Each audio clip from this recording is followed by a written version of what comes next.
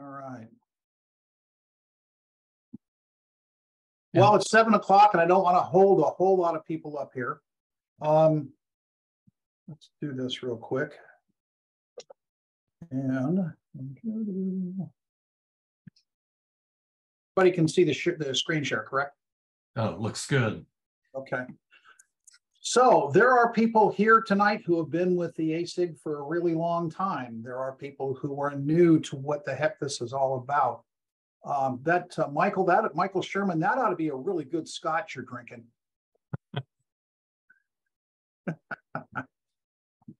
So we used to do this quite a bit. The AISIG used to be a very involved group up until probably 3 years ago or something like that. And what I kind of thought about, and somebody kind of kicked me once or twice and said, well, why don't you restart AISIG? And I said, well, gee, because, maybe there's other things to do. But the idea here is to try to get everybody re-involved and re-engaged in the whole process. We kind of started this off back in 2004, 2005. I picked it up as the AISIG chairman right around 2010, something like that.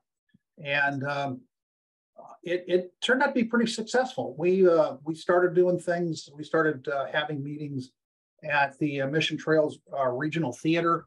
I was able to get some pretty good speakers online, and it worked pretty well. So basically what we've done in the past is we've gotten some guest speakers.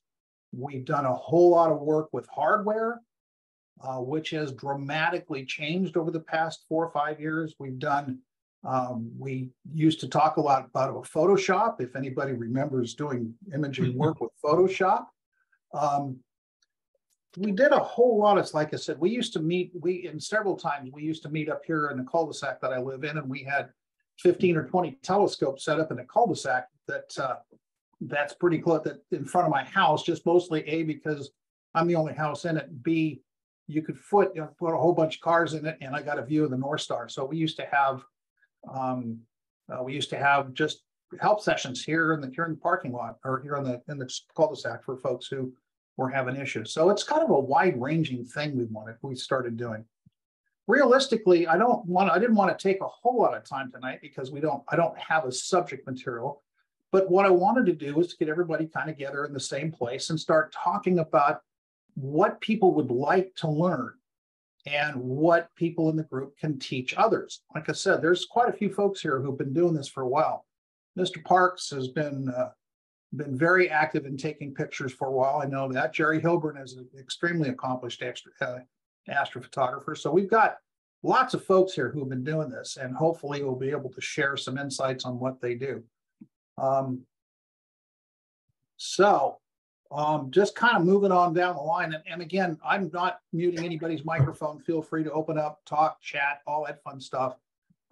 We've got currently right now, we're jumping into, look like we're moving into 35 people here, which is better than I expected. So feel free to jump in and kind of ask questions, jump in as far as if you've got some ideas about what you'd like to learn. Jump over here real quick. I have a laundry list. Who's that, Hilburn? Yeah. I don't doubt it. So I never joined the PixInsight revolution. I was one of those Photoshop guys way back at the beginning when we started this. And I'm fascinated because I found there's this one program called APP, and then there's PixInsight. And I'm curious if somebody has experience with both, what you could talk about between the two. I think that PixInsight is way more capable or more complex, but if anybody has experience with APP and PixInsight, I'd be really interested to hear something about the differences between the two. Funny you should mention that, Jerry. I think right here I've got actually talking about Axel. What is it? It's Astro Pixel processor, correct? Yeah. So there has been some talk about it. I've actually had a chance to use it, and because my brain has been so polluted by PixInsight, I kind of went, This is really difficult to use, but I do know there's quite a few folks out there that are using it. I downloaded it, and I'm going to do that 45-day Pix Insight, and I figured this would be the group where people that really know that could talk about those differences. Oh yeah, absolutely. I'd like to talk about Nina and autofocus from 600 millimeters to 2800 millimeters and the differences in the settings. I think there's a formula that's useful in wide field that doesn't work well in a longer focal length. And so it might be interesting to have a discussion about formulas for autofocus at different field lengths, focal lengths. I'm really fascinated with how do you do comments with a filter wheel and get a color arrangement when that damn thing keeps moving. Or option B, how do you teach your Los Mondi G11 to track a comet so that you can stack with filter wheel images? I'm deep in exoplanets and exoplanet watch and publishing and that side. So I'd be happy to run a session on that if it's useful for purposes of talking about that here. And I'm running a thing called Tico Tracker for synthetic analysis of asteroid tracks and also for doing asteroid light curves. And so if there's anybody that's interested in that, I'd love to talk about that at length. Also, submissions to the Minor Planets Center that I'm doing. I think that'd be fun to talk about. And I want to buy a C11 used. So if anybody has one for sale, please let me know. And that's my laundry list. AC Wood here. Yeah, you want a C11? I've got one for sale. Do you have another internet browser? Or is that the only one you have? How much is it? You have Google Chrome? Well, we can discuss that. On this. So a lot of people, just out of curiosity, I had a question. Somebody came up a little bit earlier today and asked, does anybody in the group do planetary? Do they do planetary any longer? Has anybody been doing planetary imaging here? I see some head shakings. I see Clarence doing some stuff.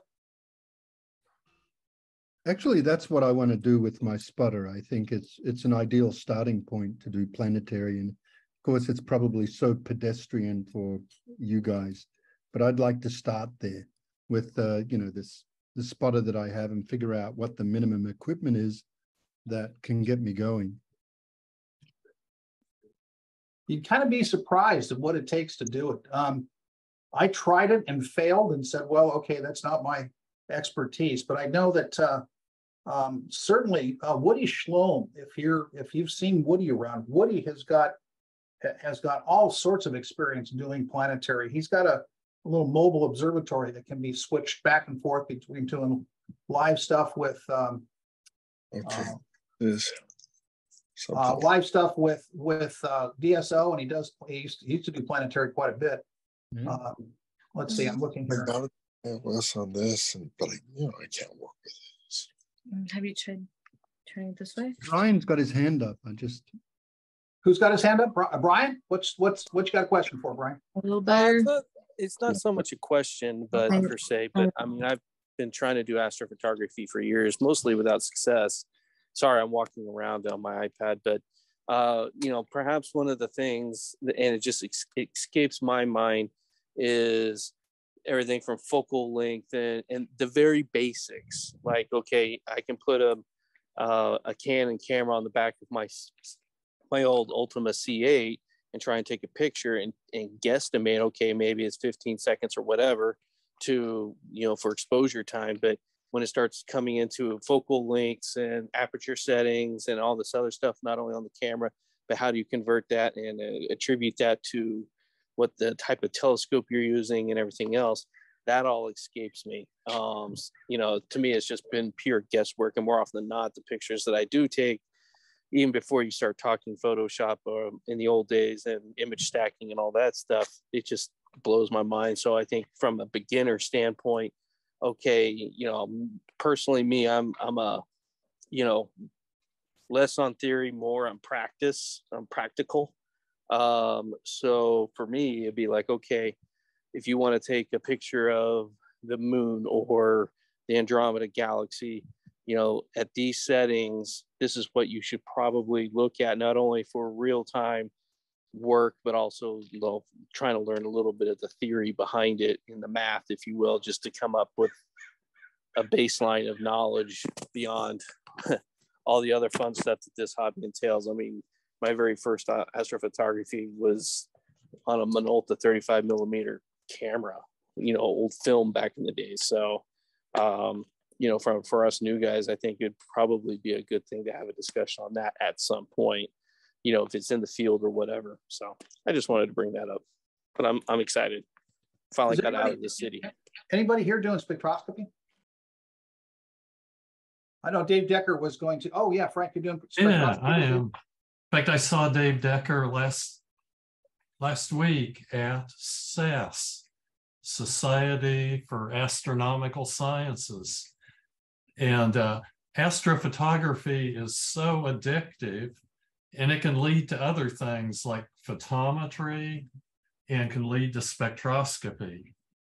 So after I did a lot of astrophotography, I actually joined AAVSO and took some of their courses and learned how to do photometry. And of course, a lot of people also do exoplanets using photometry. But I haven't really done that. And then after I did photometry, that led to spectroscopy. So, and I have my little spectrometer here. And we presented a few papers last week at the SAS symposium on spectroscopy. And San Diego had a good representative group with the Boyce Foundation and student papers being presented. And so lots of things that can spin off out of astrophotography here. So I'd just like a lot of expertise here. Frank, I never knew that anyone wanted to do spectroscopy for a hobby. You know, yes, your day job. But you look the perfect image of a spectroscopist to me. A very happy, jovial, white-bearded fellow that just loves the technical details. And we have several characters in our field that are spectroscopists. It's like, geez, you know, there's a spectroscopist. Spectroscopy is the key to understanding the universe there. We can't do without it.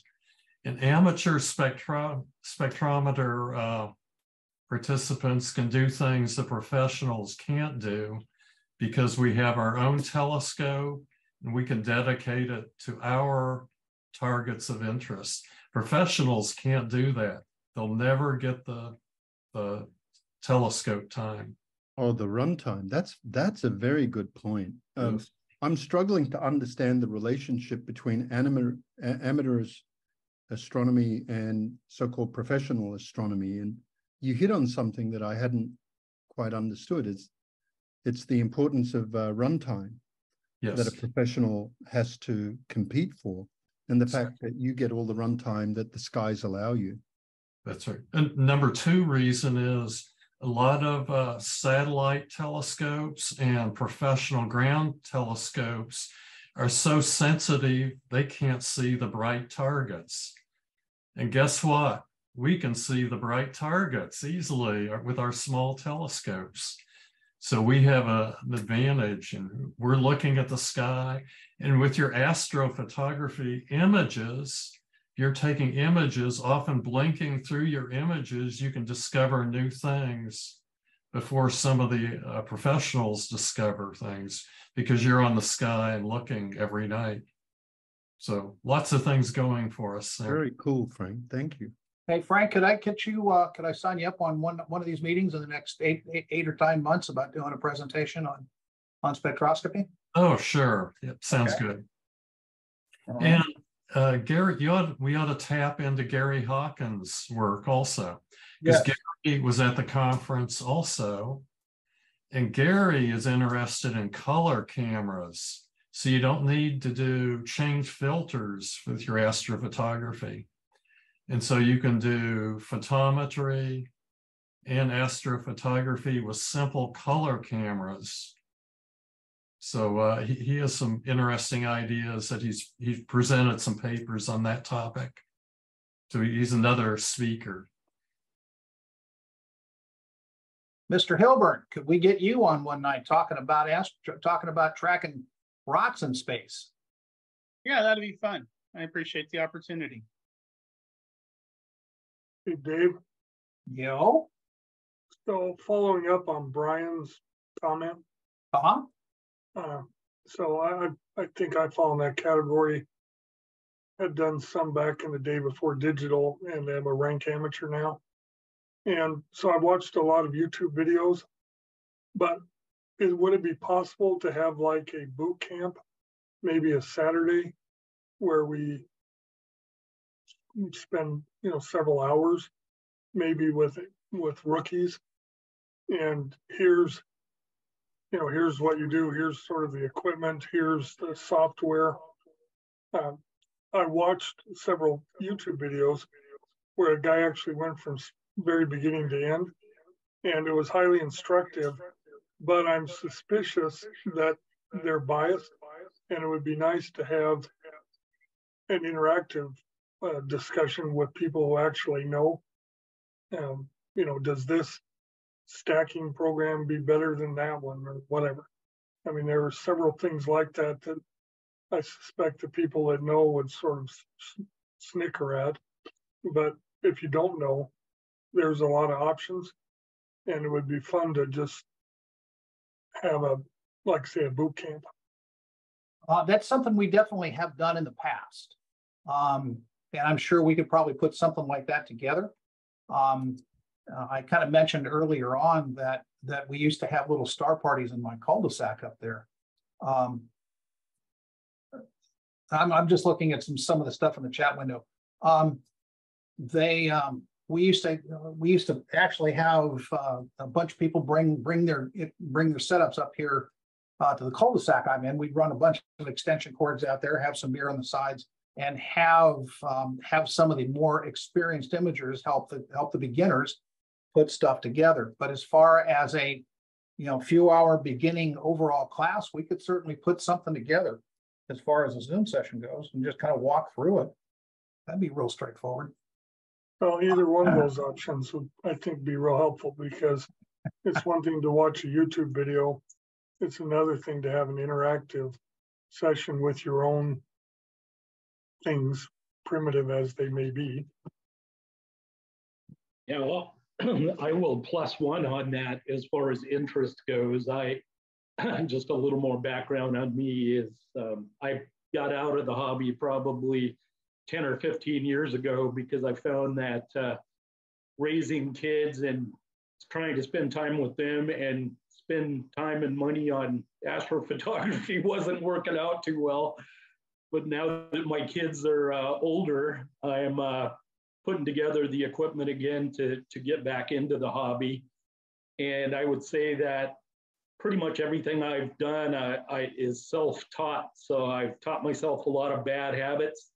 Probably a lot of misinformation has contributed to my lack of growth. So I'd really like to get back into the basics and learn from some folks who have done this for a while, rather than trying to do it on my own. Well, that's what the AISIG started off. That's what we're doing quite some time ago. Somebody here, is it worth thinking this group is needing to be able to cover two extremes, the beginners and learners versus quite advanced? And the answer is, yeah, that's one of the things we tried in the past that we tried to incorporate. How many of you guys are on the AISIG the groups IO page? I mean, it's I very rarely see a whole lot of activity there.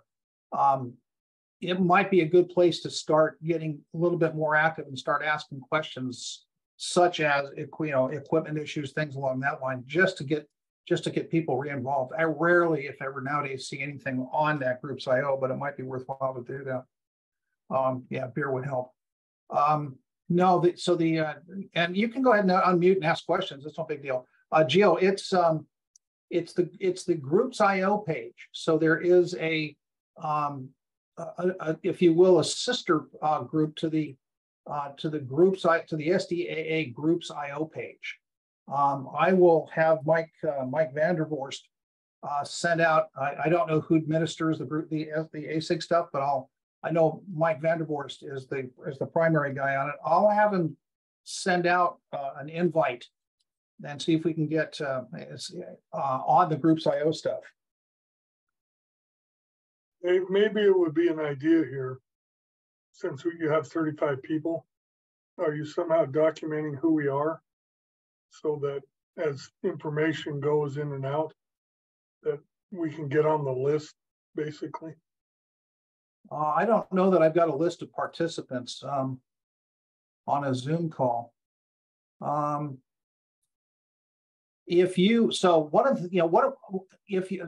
quickly, something you guys can probably do is if you want to put your name on just on a sign up, I can collect a list. If you're on the meeting, go ahead and send a message to AISIG at SDAA.org. And that should end up in my inbox.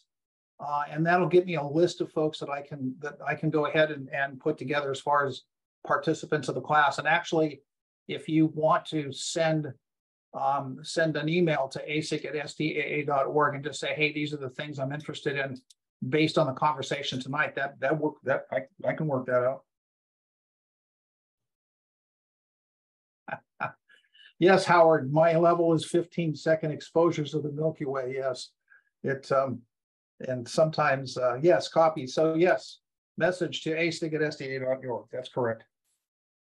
I'm curious, how many people out there that have been doing, I know there's quite a few people that are using Nina. I know very little about it. Is there anybody out here? Jerry, you've doing a lot of work with Nina? Yeah. I switched over from SGP. I used SGP for about 5 years. And then somebody said, you got to try Nina. Actually, it was Doug Solacey who recommended it. So when I picked up this new equipment, I moved over to Nina, and it's pretty damn good. Uh-huh. How does it compare off to things like the SkyX and Maxim DL and those types of things? I think it's much easier to learn and use. Way easier to do sequencing, complex sequencing as well. Uh-huh. And it has 2 levels. You can do a quick single sequence out of it, just to pick something quick to do. And the other thing that I love about it is that it handles meridian flips seamlessly. If you're on an equatorial mount, I've really been impressed with it. One of the things I always battled in the other programs I used was really finding that moment when the flip should happen and scheduling it in between shots. And Nina just takes care of it. Okay. Simplicity wise, compared to something like nebulosity, because Craig Stark stuff was always fairly simple to get going. Would you put it on that kind of a level as far as being able to get a beginner to run the stuff? I don't know nebulosity, but I will say that between the SkyX, Nina, or the SkyX, and then what was that custom stuff that the guy did that was in Pat's Observatory to start with? I forget his name. He wrote the ASCOM driver standards. But that go ahead. Bob Denny. Bob Denny. Denny software was super complex. Yeah, that's ACP. Yeah, ACP was too complex. Yeah. SGP was better than the other 2, and now Nina has really one-upped SGP. Uh-huh. It's simple. I could teach somebody how to set up a full stack in half an hour. Wow. Yeah. Hey guys, can you hear me? Yes. Yeah. Hey, I'm Yijo. I'm new to the group. I've been in astrophotography for about 10 years, and I operate my remote observatory for 2 years and over. I'm interested in this topic and just share my opinion that the automation software can go as deep as it can get. It's a complex topic, but I would like to, if there's opportunity, I can share my experience. I'm on the Nina, and I've been using another software called Voyager, which is similar to the full automation program, and there's a lot of things you can do, but it's a pretty deep conversation. And yeah, no, I started looking at Voyager as an alternative, as a possible alternative to ACP. The biggest issue with Voyager right now is it won't do deep sky objects and exos on the same night, at least as far as I can tell. That's kind of one of its issues that we're run into. Yeah, there are all kinds of pros and cons for different programs. It's about picking what you need and what works the best for you. Okay. And I think Nina is definitely a popular option, given it's free and it's a lot of plugins providing different capability of doing different things. I would be interested in either joining or giving a section talking about all these automation programs and the plugins and the capabilities. That would be interesting. Okay. And I just want to say hi, folks. Yeah, how do you pronounce your first name? Is it Yuzu? Ijo, yeah, it's hard. Yeah, I've looked at your AstroBin page. Congratulations, you've got more pictures of the day than just about anybody I know. Thank you, thanks. It kind of sounds, one of the things that in looking on the beginner side of this stuff, one of the things we probably ought to look at is at least having a session on all the different image capture stuff, because there's two major, if you're going to get involved in this, you've got to understand the best way to capture data based on the equipment you've got, and then the best way to process it. So it kind of sounds like we need to have at least one session on image capture stuff. I'm just jotting some notes down here. Anybody have a favorite operating system? As far as from a perspective of image capture, or whether you run it on a Mac or a PC? Yeah, good question. I've got a lot of experience with the Sky 10 and Maxim DL, just because that's what Taro uses, and that's a nightmare unto in itself. Right. But I think Nina has a great deal. I mean, I've been talking and listening to a lot of people that are using Nina a lot, and it sounds like that is one of the up and coming programs. Certainly, I'd like to hear about it. One of my projects for the next year or two is getting rid of Windows, because that's not very reliable, especially when they upgrade the software or there's a new release comes out. So I'm looking at free software that goes on a Raspberry Pi that controls acquisition. So you can use free open source software, get rid of the expensive software. And a group of us are looking at StellarMate as an option, looking at Indi, INDI, maybe K-stars and Echoes as options, and using more of a Linux-based operating system, so we can do some science-based data along with our astrophotography. So that's sort of my plans for the future. Because right now I'm using Maxim DL, and so it's a little expensive in ACP. Oh, okay, ACP guy. You're right. Got familiar with all them scripts, huh? Yes. But we should be able to do that with free software, though, and open source software. So another thing that people kind of want to know about, at least in the past, they've been kind of, I have to admit, I am CMOS stupid. All of my past, 15, 18 years in imaging has always been done around CCDs. And I have paid little or no attention to CMOS stuff, other than the fact that at AISIG last year, they had an incredibly good session on comparison of CMOS versus CCD. And it basically said, all of you using CCDs, you ought to go, go float down the Mississippi on a barge. The new CMOS stuff is absolutely incredible. But I think from an imaging hardware type of thing, one of the things that might be a good idea is having a session on the comparison between CCDs, at least a comparison between what's good in cameras these days, what's up and coming and stuff. I'd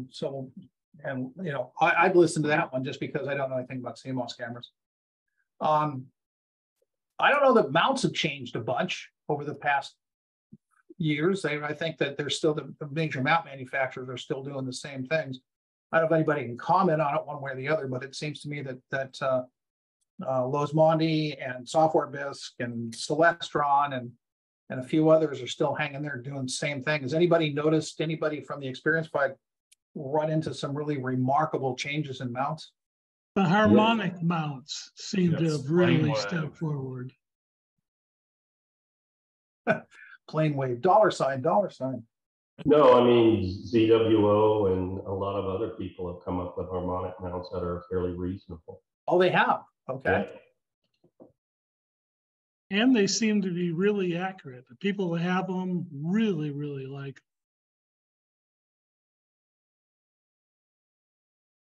them. Okay. What's a harmonic mount? If you can just say in a few briefly. I There you go, can't. Ed. I cannot. It just looks like a cube. I don't even know how it works. It seems to be more like an alt as, but it can't be. You know, I have no idea. It uses strain wave type approach. So you don't have necessarily the belt and gears. So theoretically, they say it has no periodic RA, but it's totally different. Huh. And who's manufacturing them? Just out of curiosity. ZWO has two, like has them. Ioptron's coming out with them. Oh, okay. You know, Pegasus Astro's got one. So more and more people are coming out with them, and you can either get it for both RA and deck, or just RA and kind of have more of the belt, gear and belt on your deck. So yeah. Interesting. What's the cost comparison to like an Ioptron CGEM 60 or something, or CGEM 40? You know, it's the major selling point is it can carry. It's small and it can carry more weight for its size. You know, and you don't necessarily, depending on how much weight you have to use a counterweight. That's probably the biggest selling point. They'll rate them up to roughly a certain amount, and you don't need to use a counterweight. So it's a lot more portable than the traditional equatorial mount. Wow. Oh, okay. And while I'm talking, and I don't know if this is one area I'm interested in getting, learning a little more about is EAA, electrical assisted astronomy. I don't know if that's something that, you know, this forum would touch base on. And it's more of an interest to, you know, to kind of show people quick and dirty what you can do with a camera versus, you know, wait for me to do 5 nights of capturing images and stacking them and give you a picture. It's kind of like something my family, you know, I can share with my family easily. So I'm kind of interested in diving into that. This is John Weigel. So Dave, you should sign up Gary Hawkins for EAA. Yeah. I've got Gary on the list already, so he's. He can give 2 talks. Yeah. I just want to add that harmonic drive mount has its clear pros and cons. It's definitely good on the capacity side. Easier if you want to just backpack your stuff, small scope into locations. By design, harmonic drive has pretty high PE and pretty steep PE. So you just need to have shorter guiding exposure to compensate and fight against that. And they're different things, but that's definitely a revolutionary mount design that's impacting the market. That's interesting. Wow. So basically something that's going to be really good for short focal length, short exposure photography, it sounds like. I think it is. Yeah, if you go to long exposure or even long focal length, equipment. And maybe if you're considering going to remote operation, there are some challenges associated with this mount. The traditional gear and wall mount still have its place. For those what mount do you use? I have I'm traditional. I have ASA, time micron, and AP. That's what we're using. So with absolute encoders and with sky modeling, there's some high-end mounts that allows you to go unguided at maybe 1 meter or 2 meter focal length into 15-20 minutes exposure. There's some crazy high accuracy mounts out there. So am I doomed with the Celestron CPC 1100 mount? Not doomed, but it is, take it from yours truly. I drank the Mead Kool-Aid when I jumped into this thing, lock, stock, and barrel, and started trying to image off of a 12-inch Mead LX200, thinking that it was an easy way to go. And I will tell you that the easiest thing to do is to use your CPC 11 for a guide scope and piggyback on it a 66 millimeter something with a one-shot color camera on it. You will find that imaging at the longer the focal length, the more difficult it becomes to control what it is you want to do with it. A lot of people, the more successful folks in the club have actually started very simply with a 35 millimeter camera or something like that with a 135 millimeter lens stuck on a 1 hour sky tracker. It's once you wander off into longer focal lengths, it gets significantly more difficult to guide and things like that. It's an interesting, frustrating way to go. But one of the things to be aware of is that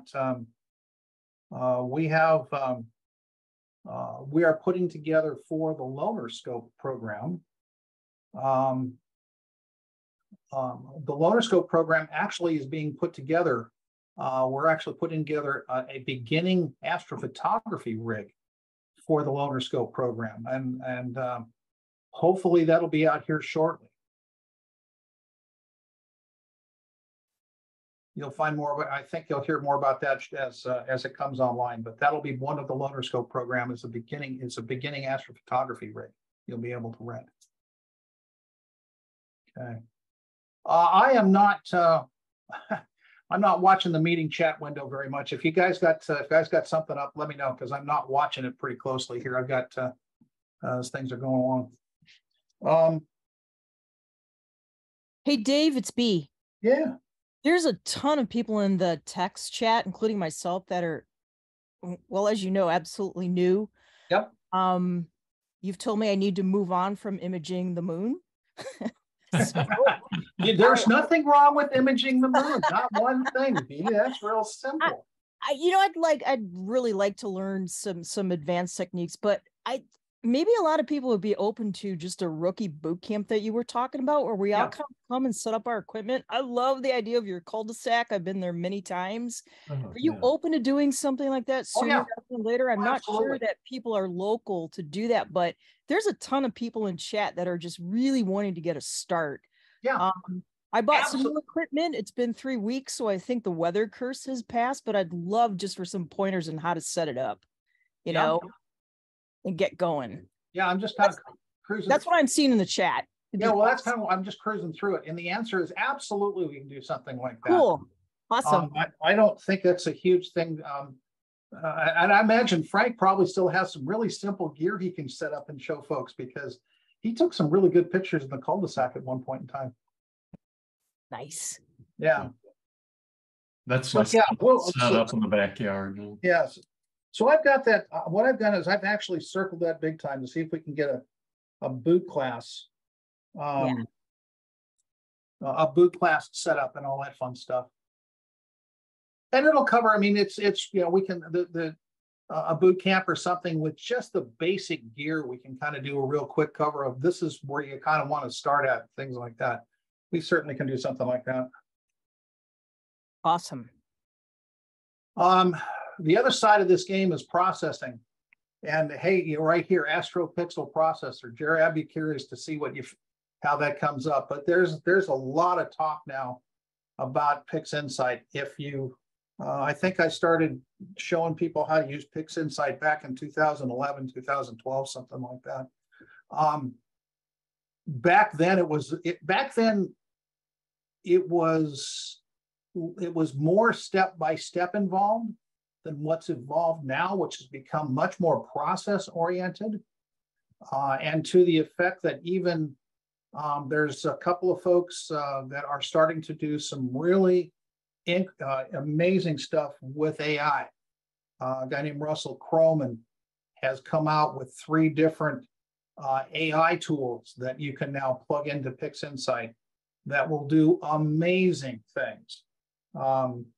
And whereas before, when you integrated and stacked up all the images, you had to register them on, you had to do a separate step for registration. You had to, do separate stuff for calibration. Nowadays, there's actually one step that does it. And the only thing that it requires is a computer with a good amount of horsepower.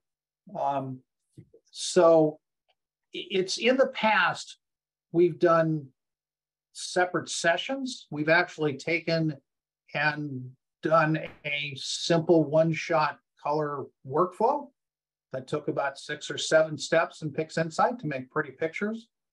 We've taken individual processes and demonstrated individual processes in the past. But it kind of depends on how many people here tend to want to use PixInsight for doing its stuff. As Jerry said, there are folks out there that are probably still doing Photoshop. I haven't been following. I started off doing Photoshop, but then fell off onto the PixInsight bandwagon just because I threw a whole bunch of money at it. Figured I better use it. I mean, how many? It's of the folks here. How many folks are using PixInsight? Frank, you use it quite a bit, or yeah, I like PixInsight. Yeah. Did you I assume you're using it as well. I want to learn it. I haven't even bought it yet. I'm going to do that 45-day trial that they offer and dip my toe in it. I think 45 days isn't nearly enough. It's so yeah. Well, they should make a 3-month free trial or something to Yeah, I have been doing APP and in a day is enough to learn what it can do. It's really nice, and simple and fairly powerful. But the PixInsight has a lot of interesting things that APP doesn't do. So I'm going to have to just live with that 45-day thing until I part with the money for it. Because what is it, like 260 euros? So yes, they still not understanding most of it. Yes, recently switched the jump and yes, you could spend there. So I'll back up the train a little bit, and I'm not plugging any one particular trainer or another. You've got Adam Block out there that's putting together a whole host of sessions on PixInsight, and he gets so far the weeds will drive you nuts. You've got Ron Breacher and crew at Masters of PixInsight. Actually, the Masters of PixInsight has a 4-part freebie introduction course that's actually pretty good. That'll give you a quick taste on what it takes to do that. And we could probably find some other, folks that could get started. The basic thing is, how do you start? What do you need and how do you start to get it going? And frankly, that's a 10-minute discussion on what it takes to put things together. There's a new process that's been developed over the past, call it 3 months, called weighted batch pre-processing. And in the past, what was known as just batch pre-processing, there was a big split in the PixInsight industry, or the PixInsight world, that said, no, you don't want to use it because it's not very accurate. It doesn't do all the right stuff. That's really changed. Juan Canero and gang over in Spain that builds this thing have really remarkably changed the process for weighted batch pre-processing. It actually now does auto cropping. So even if your pictures don't align properly, it'll actually auto crop them for you. it is truly amazing how easier it has gotten, at least to the point of getting you master elements. So if you're, depending on if you're, yeah, Jimi Hendrix of astrophotography, yes. It's actually to the point where once you've got all of your appropriate calibration stuff, and we can kind of talk about that as a process. We can have a session that just talks about what is it that you need to make pretty pictures. Once you kind of got the 4 different elements of flats, bias, darks, and lights together, the weighted batch pre-processing in PixInsight actually goes pretty quick, and it's pretty easy to load them up. After that, then the world gets all changing as far as what you want to do with it. But that is really, really, really easy.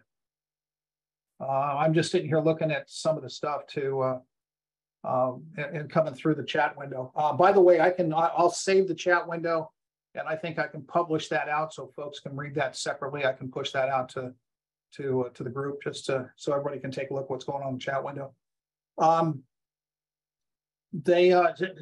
Anybody else familiar with what else is out there? I know there's what is it, Astro Image J, that does the exoplanet stuff.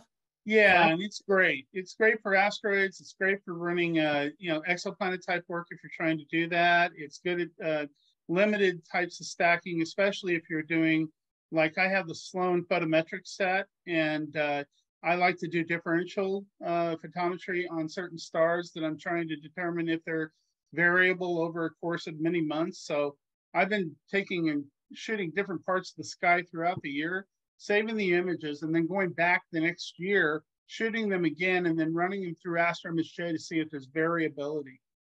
And that gives me, in the target areas that I look for certain kinds of things I'm interested in, year after year, it gives me something to look at from variable photometry. But I would never recommend it to anybody to do any kind of pretty picture work. You'll drive yourself mad. Yeah. Well, I know that Scott Dixon, who's not on the call tonight, has been very active with exoplanets and stuff. And I know he uses Astro Image J all the time. Yeah, I do too. For at least work. Taro's been used extensively for exoplanet work, and he does a lot of stuff with Astro Image J. I don't know what else is out there these days. Like I said, what's PixInsight? If anybody else knows anything other than AstroPixel processor, and Jerry, if you get a chance, once you get your if you get a feel for it, feel free to put out a note and have you jump on and do a quick overview of the thing. Okay. There's at least 3 club members that I know of. Claudio Martin, who the gentleman who played guitar, who was the guitar player at the banquet this year, is very much an AstroPixel processor user, to the point where he really wants to learn. He's really, really interested in learning PixInsight, but his stuff that he does with AstroPixel processor is really good. It looks fine. So if you feel like, Jerry, you get a chance, get him to do it. He knows what he's doing. I'm on a free trial. I don't know what he's doing. Claudio is a great guitar player, and he knows how to make pretty pictures. I don't know that he could actually explain much in the way of AstroPixel processor. So, and I know you actually can explain things to regular people. I've seen it happen. Hey, I just want to tell everybody, if you're thinking about getting a new refractor, which I just did this month, after 20 years of working with a really old Orion ED80, the focuser, you couldn't attach an EAF to it. So I got a new refractor. I bought one of those Aspar 5s that has the 80 and the 60 head, and then the reducer, the flattener, and the expander. And it is an amazing telescope. It's like having 3 telescopes in one. Wow. So if you're interested, hit me up. Clarence, you got a question? No, I was just gonna say I ordered an ASCAR 80 PHQ, and I'm waiting for that to come in August. So it's a little 80 by 600, but yeah, let me know how yours goes.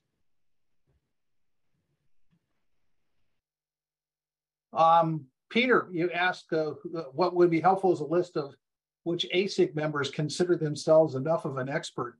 I'm not sure that anybody is ever enough of an expert in this game, but I think that if you were to ask for some help out on the, oh, hey, Stuart's here. If you were to ask for some rundown, certainly people on that group's IO page, there's a lot of folks out there that certainly run down a list. Heck, if you wanted to send me, so I have a specific, can I mail that to person? You can send it to me, send it to Taro at SDAA.org. Yeah, I guess my concern there was not wanting to spam the entire group with, here's my question about my very specific camera, very specific mount. I don't, in as far as the AISIG group goes, there's really, you're going to find a whole bunch of useful help. A lot of people are very helpful on it. So mostly because everybody's been down this road before. And I think that if just putting out the information, hey, this is the stuff that I got, what would you do? You know, can I make it work? What do I need to change? Things like that. I think you'd find a whole lot of good responses out there. So that would be the IO group you'd recommend. Yeah, the AISIG groups IO page. Yeah. Yeah. I'll message out to Mike Vandervorst this evening after we're done here and have him send out invites or send out a way so that people, at least on the members Facebook page and on the main the main groups IO, the SDAA.groups.io page, I'll have him send out instructions on how to get registered for it, because there's quite a few folks out there that have been down the same track.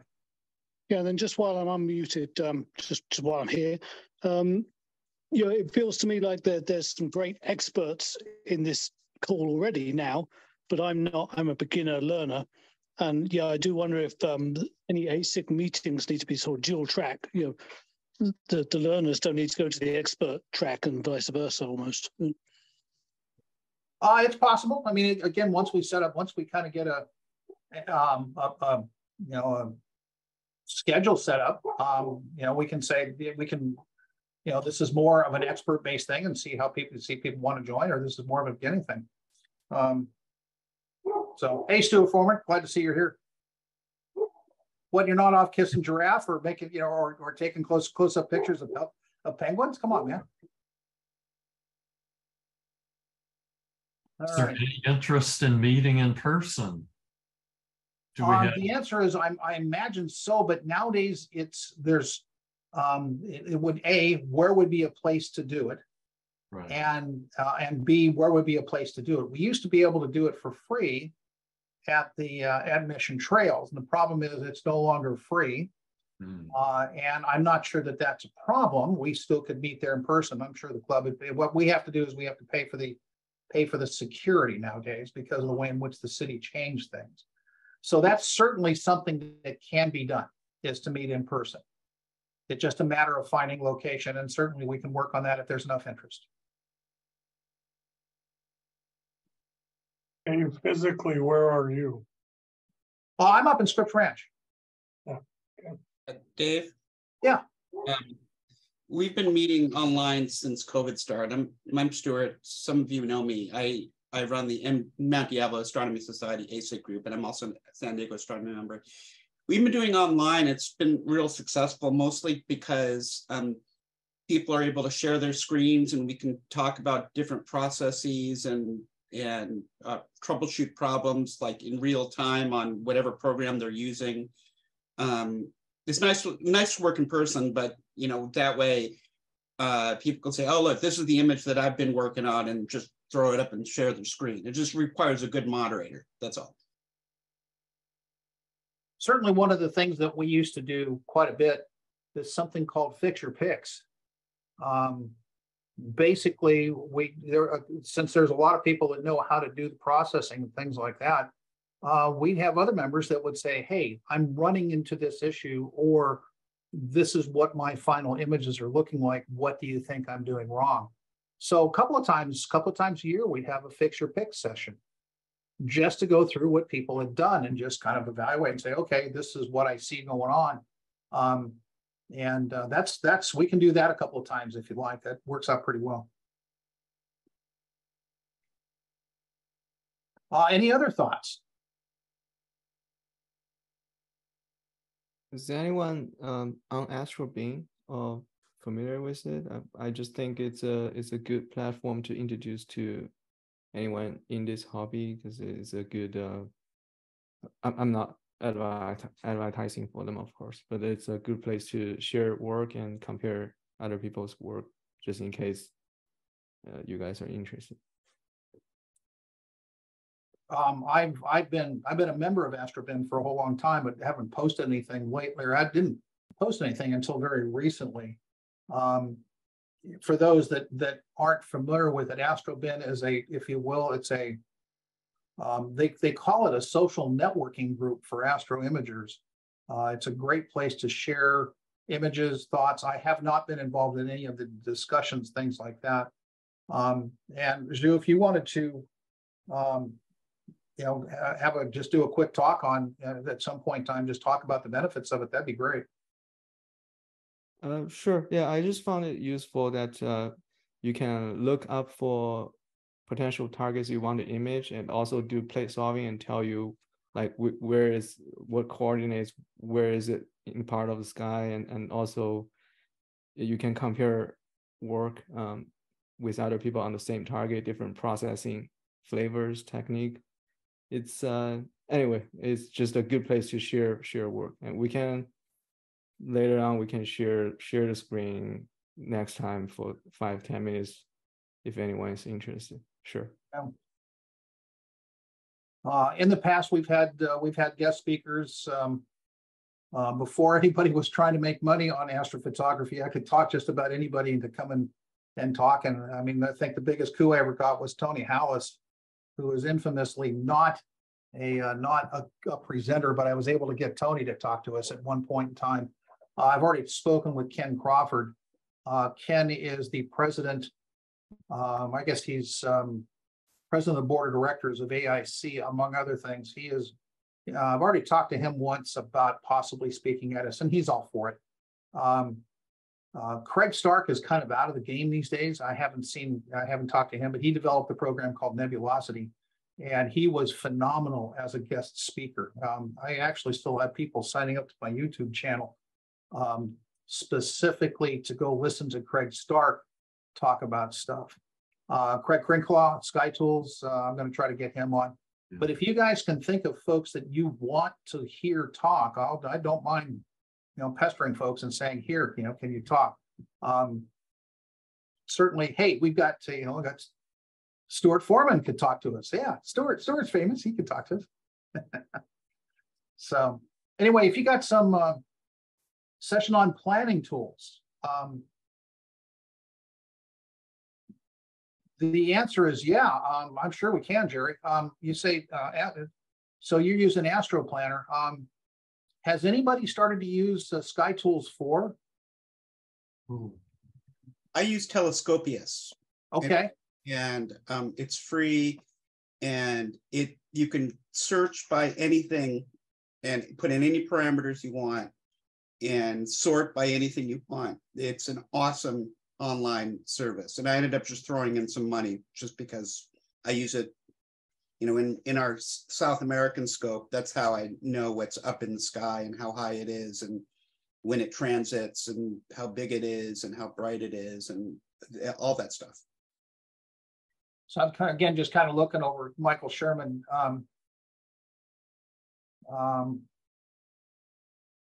Sky Tools' database is proprietary, and you can't add to it with other catalogs that exist. Like he curates that database, and he brings in the Gaia data and does the corrections himself. If you want to be able to add any kind of a catalog down to Mag 22, the Astro Planner just lets you directly pull in those catalogs and use them. So, you know, for some of the stuff above Mag 15, it gets a little dicey trying to find objects unless you're using Gaia data. Astro Planner is great. Yeah. So here's an idiot question. What's wrong with Stellarium for that? Stellarium's great. You know, it's a wonderful free planetarium program. The only issue with it is it's limited in the catalogs that you can integrate. And one of the problems you run into it is like when All right, so right now I did planning from +8 to +11 RA and pulled in 490 asteroid objects to look at this time of year that are rising in the east. So AstroPlanner will pull in the 1.2 million asteroid objects from the NPC database and allow you to select out just that little cut of 490 rocks. And then you've got that as ready to go to give you the location of those things at night. With Stellarium, if you add more than about 50 asteroid objects to it, it slows down so fast that it's almost unusable. So it's great if you've got the target in mind that you want to use and you drop that into it and say, go get it. Because I still use Stellarium because it works great with Nina for populating targets, right? But I don't try to use it as a general planner because you can't pull enough objects into it without slowing it down. Thanks.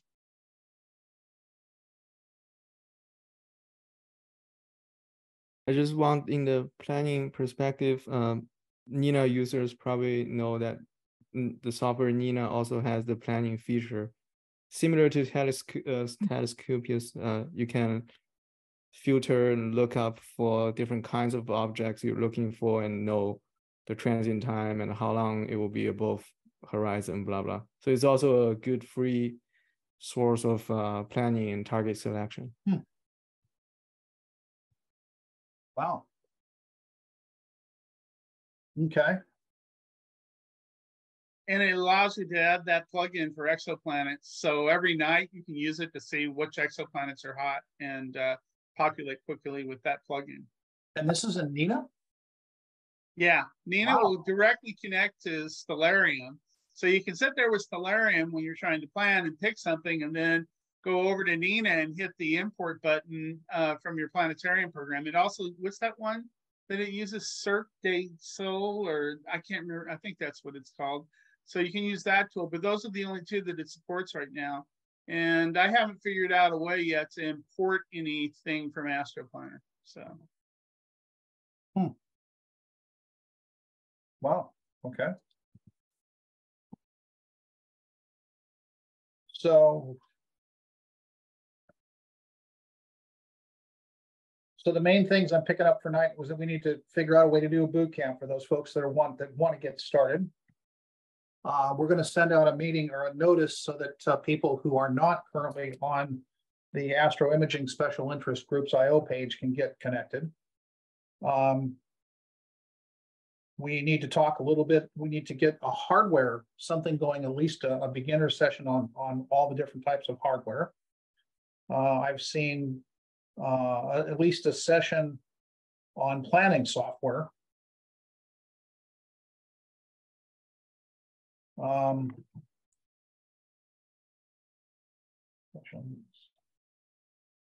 Processing.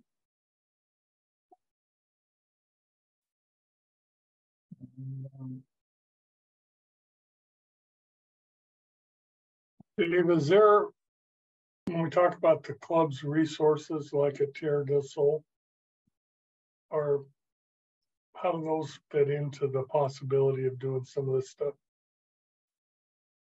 Well, let me tell you a little bit about, so the next slide up was basically about Tarot. Let me do this real quick.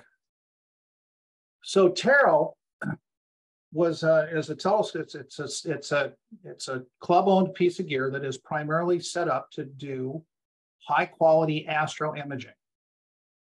It's totally automated.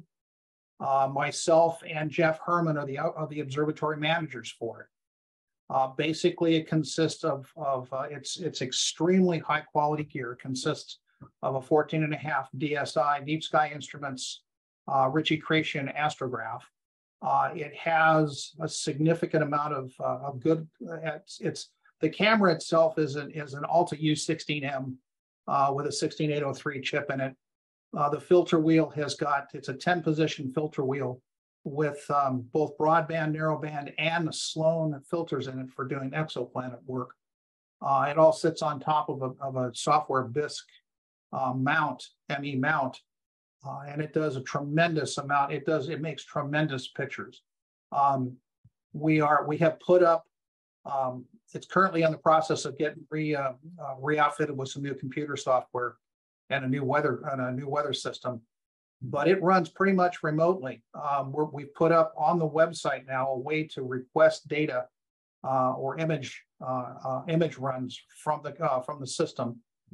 And there's also a huge image archive that's available for anybody anybody in the club to access. And that image archive contains roughly 50 different image sets that are extremely high quality, that if you want to be able to learn how to process data on, is extremely good data for learning how to process.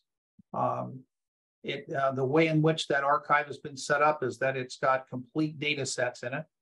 So you've got everything from soup to nuts, including darks, bias, flats, for anything you want to do. And there's also master frames for each of the filters for any particular, for various different objects. So you don't have to go through the process of doing all the calibration work. You can go right toward image combination and all that fun stuff. We'll have a separate session on how to access it and how to request data from Taro, but that's one of the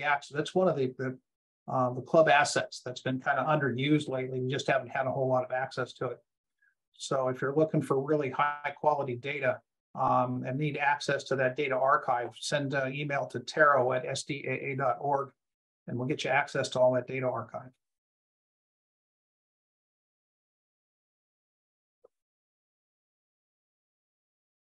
And it makes phenomenal pictures. It makes really, really good stuff. Other questions or anything? Is the reason like cruising and the other observatories no good because of long focal length? Well, they're not really set up for astro imaging. The cruising observer, the two observatories and the cruise, or the two telescopes and the cruising observatories aren't really well set up for photography, just because the amount of work and the amount of specialized gear that goes into doing it. I think they probably, the way that the cruising observatory went is that, okay,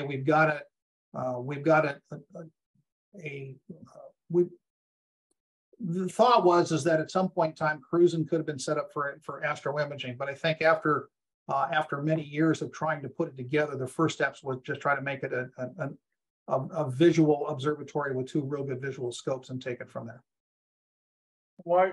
So I've got a CCD camera, 2-inch mount. Why couldn't I just plop that into the eyepiece and use the software? And why wouldn't that work? Primarily because the mounts the mounts there aren't good enough to be able to track well enough for long exposure photography.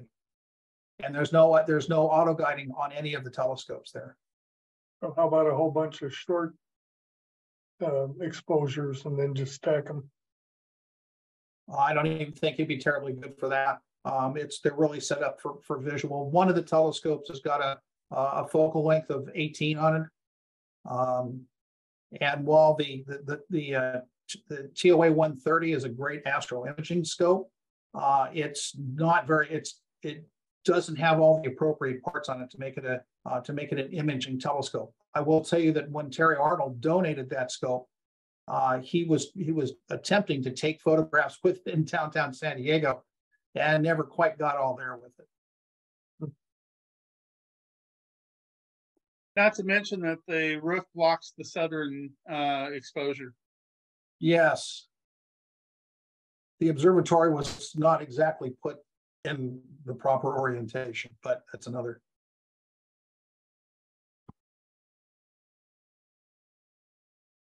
Anything else, gents? I will go ahead and put out some quick notes on what we talked about tonight.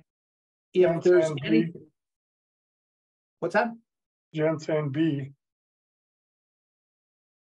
Come on, Dave. I'm looking out for you, B. You are. Thank you. I was gonna get them later for that. So, all right, I'll put together some meeting notes. Again, mostly what I'm looking for is for ideas, get people involved in speaking and stuff. It sounds like we've got some good experts involved. We'll put together at least an initial plan. We'll during the summertime, we'll put together I'll work with a few of the experienced folks. We'll put together a boot camp and get that out as a notification for folks. Any other comments, questions, thoughts? B, you're talking and it's muted. Hey, Dave. Sorry. Yeah. You know, with tarot, I'm just curious. Could I ask it to track something like the International Space Station? Would it do it? Could it do it? Probably not. The answer is it probably could, but I'm not sure how you could set up a session to do that. Tarot is actually we've been running ACP for, I don't know, 6 years, something like that. Jeff Herman was the wrote all the scripts for it. I'm not sure that we could actually do anything. Not that you couldn't move the mount fast enough to do it, but I'm not quite sure how you'd set the session up to do so. Yeah. Well, that's one of the things I'd like to do in boot camp. To take a picture of the space station? Yeah, you know, I've always loved action photography before astronomy stuff, and I think it'd be really fun. It's a cool challenge all over YouTube. I want to try it. Just another idea. There are several programs. Actually, Nina has a plugin to track asteroids or ISS and satellites. It loads the real-time coordinates, and it adjusts your equatorial mount tracking. It makes it into a customer rate, and you can track it. Given that your mount can move fast enough and has enough pointing accuracy. So Nina is one option. And there are Voyager also recently adds the asteroids and comets and satellites tracking. Similar way, look out for the data and start tracking. And there are some people customized program that I haven't experienced. So there's a way, but this big 40.5-inch stuff that it might be challenging. Give me a small field of view. It's challenging. I don't know how it's set up at Tarot, but yeah. Right. Thanks. Good info. Thanks. Stuart, you still there? You guys run you run Voyager down in South America, don't you? Yeah. Yeah, we're still trying to figure it out. It's, you know, we had it's sort of a little bit of blind leading the blind. I had a guy who came in and helped us one day to help us set up. We got it good enough that we can get a target, and we figured out how to move the target over to the sequence. We figured out how to do drag scripts. So we're sort of learning it, you know, kind of by fire. I tried reading the manual. It's 800 pages long. We can talk, Stuart. I've been using Voyager at my remote observatory for 2-3 years. Yeah. I'm currently using the advanced version. You probably know that. And it's similar. Nina also recently introduced a plugin. Basically, it's so convenient for already set up equipment setup. All I do is I add in the target I want to image.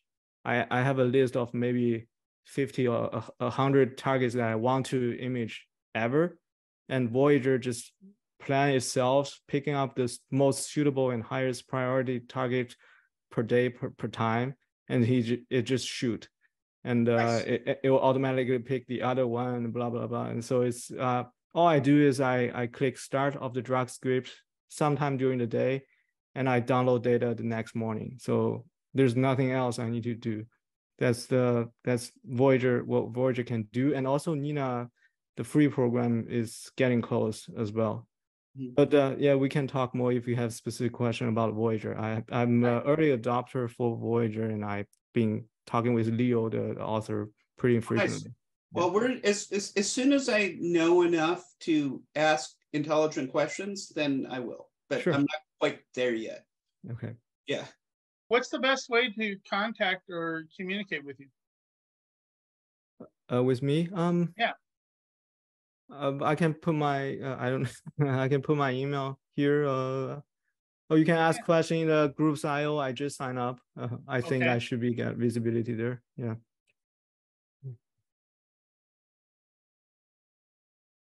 All right, guys. It's been fun. Let's see if we can make this thing rock and roll again. Appreciate Awesome. everybody showing up. You had pretty good, you had better response than I thought. So it's good stuff. Yes. Thanks, Dave. All right, guys. Y'all have a great evening. Thanks, Dave. Great All job. right, guys. Okay, great. Thank you. Bye. Bye.